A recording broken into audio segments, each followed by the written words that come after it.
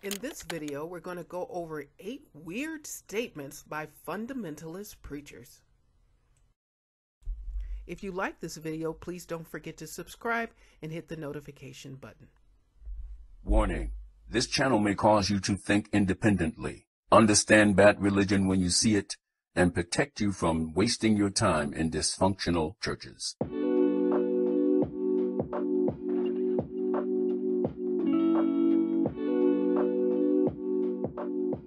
Hi, I'm Renee, and this is me in the 1980s, saved and sanctified. Yeah, that was a term we used in our testimonies to let everybody know we were measured up. At 19, I joined a group that called themselves the Church of God. We felt our doctrine was perfect, and we were on our way to heaven if we followed our pastor's rules. All seemed right until I became a minister and saw how much my church played pretend. I began to study what was inherently wrong in our church and why this religion inflicted so many emotional scars on my family and others. Serving God is supposed to make us better, not worse. I couldn't believe that I dedicated my life to a system that had made so many grave errors in people's lives. Now, my family is free and healing after leaving this system, and life is better. Follow me as I show you the problems with extreme religion and what you can do to recover and why you should simply stay away. Welcome to the Changing Room. After 30 years of being in a fundamentalist authoritarian church, and part of it spent as an ordained minister, these are the freakiest encounters I have had with preachers and its insight into the weird and shocking psyche involved in extreme religion. Number 8. The reason God wants me to preach this morning? There's a visitor here that's never heard me preach. This was the reason a preacher gave to me as to why he should probably preach a particular morning, implying that he was just that good. Or maybe he felt that people needed to hear a man preacher and not a weakly woman. We had a visitor that morning from another church, a visitor, in fact, that was a pastor and decided to visit our church. In our group, that was an opportunity to show the power of God and get this preacher on the right path to hear the truth. However, our pastor was not available that morning and had asked me to preach as the more experienced minister available. This was met with protest from the male preacher who demanded to be given the pulpit in the pastor's absence. I explained that the pastor already had settled this issue, but nothing doing. In his estimation, this needed to be opened back up for discussion. Needless to say, I refused this last-minute foolery. The female minister who was with us in the prayer room followed along with this nonsense, so I was left to simply stand my ground. Whatever the reason, the pastor congratulated me for standing my ground later, but then he still couldn't bring himself to correct a younger male minister.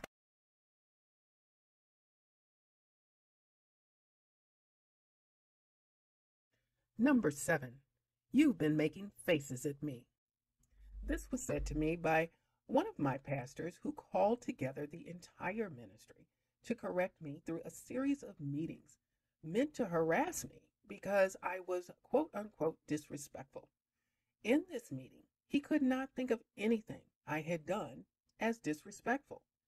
I asked him to name a time that he could think of where I had been disrespectful, and he claimed that yours truly had been making faces at him. When I asked what kind of faces, because as a person I'm not very facially expressive, he mugged an imitation of what he thought he saw. And I thought, where are we? In kindergarten? And he proceeded to continue to have these meetings while the other ministers knew nothing about this ridiculous reason that he called me disrespectful. This had to be one of the weirdest moments in my religious life. Number 6. Did you know that the Jews are responsible for all of the world's financial problems? Here, let me send you the website. No, don't bother, because I can imagine it's a Nazi hate-filled website. That was how I felt, but at the last minute I said, well, yeah, send it to me. I thought to myself, I want to know what kind of mess you're reading. I do not remember this horrible website, and nor would I share it if I did. Unfortunately, it's not uncommon in these authoritarian churches where preachers have way too much power for some of them to find more crazy ideas that they feel will make them unique from the rest of the world, and more crazy ideas they can impose on their followers.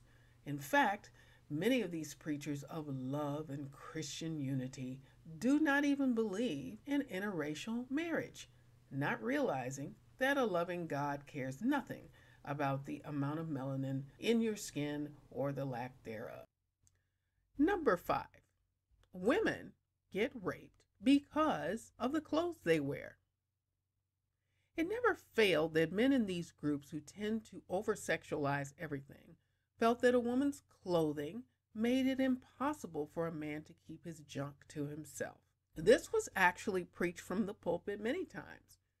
And because we women in these churches are often under the same spell, none of us protested. In fact, women in these groups tend to often turn to their sisters and find ways to shame them about their bodies even more, especially if some were more shapely than others. Many of the women actually believed this because it came from the man of God. In fact, victim blaming is still a problem in our society, but in authoritarian churches, the blaming is doubled. Women's bodies are a problem. It's a problem not for the men to solve, but for the women to solve by making themselves as unappealing as possible.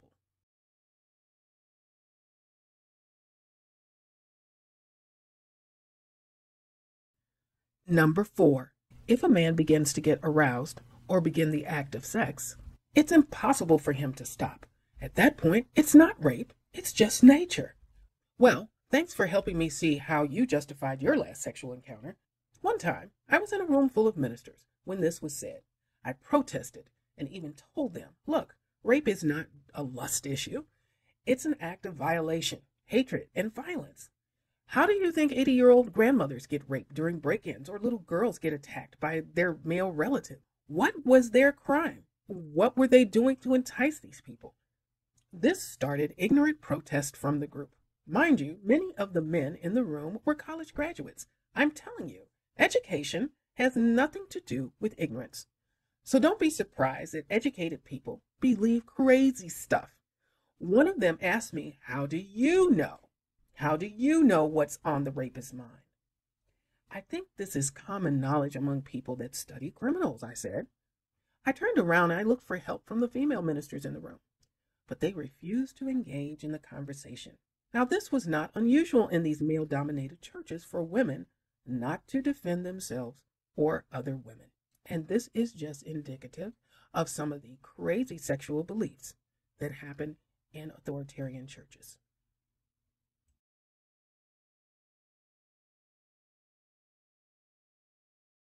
Number 3, we should have holy hands, holy hair, and holy feet. The women in our group were often warned against prostitute or hooker shoes, meaning open-toed, lots of straps, painted toenails, and the whole look of the foot had to be a certain way. Or we had to be careful of things that might cause a person with a foot fetish to fall away from God. You would think we were a cult of recovered foot fetishists. The holy hair thing was to keep women from getting hairstyles the group considered worldly. The holy hands was apparently a thing thrown in to round things out, like head, shoulders, knees, and toes. You know the kids' song, heads and shoulders, knees and toes. Just to round things out, because why? Number 2, women's breasts are for babies only and not for any pleasure. This was stated in the book of Dumbo, chapter 0, because why would you even need to feel that you could preach something like this to adults who have sex? Okay, now that we know what goes on in your bedroom, Please refrain from preaching this insanity. I guess the passion that's described in the Song of Solomon should be ripped out of the Bible. Seriously though, scientifically speaking, oxytocin is a hormone secreted during breast stimulation. It helps mothers bond with their children during breastfeeding. It actually facilitates the desire to cuddle and feel connected to your partner before and after sex. In other words, stimulation of the breast before, during, and after is just natural and pleasurable for everyone concerned. Number 1. I don't know why God blessed me with 2 virgins. Again, over-sexualizing just about everything. This was said from the pulpit one time in reference to the fact that this particular man was, for a second time, getting blessed with a wife. His first wife was a virgin, and his second wife, he stated, was a virgin, as far as he knew. So I imagine the virginity was at the top of the list of qualification for a wife for him. This was said in reference to both women's sexual status over the pulpit. This same preacher spoke from the pulpit about non-virgins being used goods. Again, as often happens in these groups, because a man of God said something under the anointing, the women in the congregation took up this cause by separating the single women into the touched and the untouched, at least that we know of. Now, somewhere in this was an odd belief that virgins were a sign of favor from God. Now, this is very similar to the Muslim belief that having virgins in heaven is a sign of God's favor. Apparently, that's heaven, having virgins. This, of course, is definitely not a Christian thing, but the preacher made it sound like if you're lucky enough to get a virgin, well, just rub your lucky virgin and you'll get what you want. You'll get all 3 wishes. Because we're all forgiven of all of our sins and are clean in God's eyes. Possibly this man's belief is from the Old Testament value placed on virginity in ancient Israel. But it's more likely he was celebrating that he would be the first to get there twice. Never mind that we are past the year 2000. To some people, virginity is idolized and a prize, but only for girls and not boys.